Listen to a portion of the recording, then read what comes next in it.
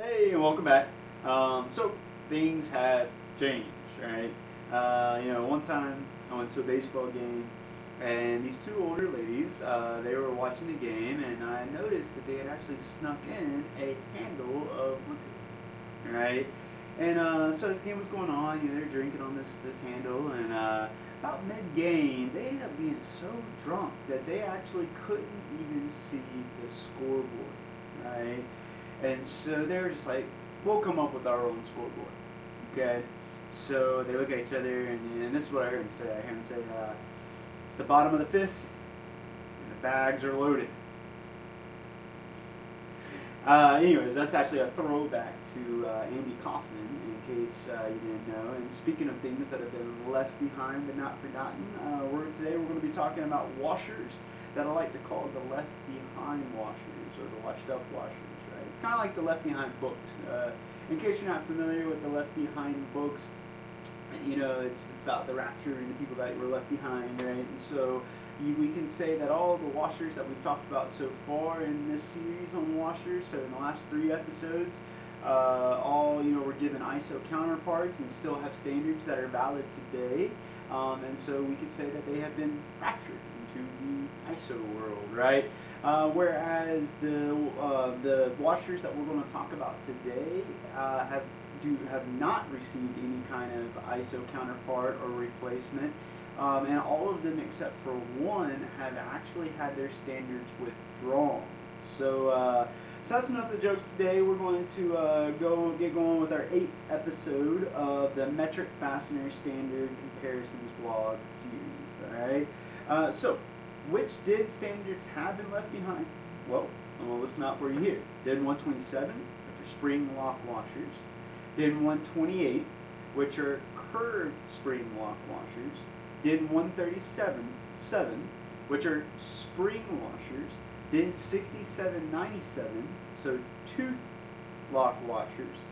DIN 6798, serrated lock washers. And DIN 7980, which are single coil spring lock washers, right? So all of those have been, not only did they not receive ISO counterparts, they have been withdrawn. DIN 6796 did not receive an ISO counterpart. Those are conical spring washers, right? But they actually still have a valid DIN standard today. So DIN 6796 is still a valid standard, okay? So why did DINs 127, 128, 137, 6797, 6798, and 7980 get withdrawn? Well, technically, they're useless. I know, right? You heard me correctly. I am dissing those DINs, okay? I feel like my opening joke isn't going to be as controversial as this claim, which should be, right? The joke is kind of ageist and sexist. I am a millennial after all, right? Things have changed again. But in all seriousness, there is both experiential and experimental evidence dating back to 1969 that shows the ineffectiveness of these washers. The body of evidence became so large that eventually the Deutsche Institute for Normalization actually did withdraw those standards altogether. They've actually been withdrawn for quite some time.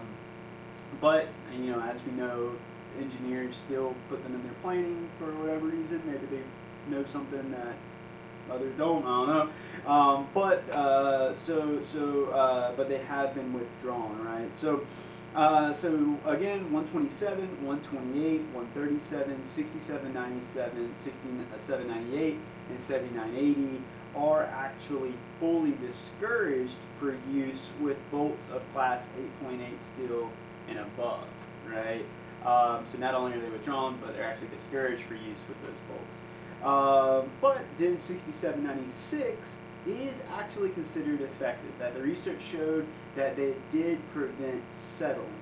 Okay, whereas the other ones did not prevent settling or any kind of loosening of the nuts or bolts. So like I said again, none of these guys have ISO standards at all. So maybe they won't be around forever, and maybe that's why I decided to open up with a controversial Andy Kaufman joke. I don't know, because whatever it is, right? So anyways, we actually sell all of them You know, we can source any of those DINs.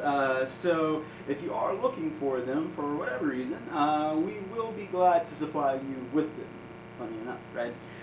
So that's it for today. The takeaway for today's lesson is that DINs 127, 128, 137, 6796, 6797, 6798, and 7980 do not have ISO counterparts or replacements, and all of them except for DIN 6796 have had their standards withdrawn, leaving only DIN 6796 out of those washers as having a actual valid standard because of it having an actual real application, right? So whereas the others are ineffective. So as always, feel free to contact me personally at london@eurolinkfss.com with any questions or, of course, requests for quotes.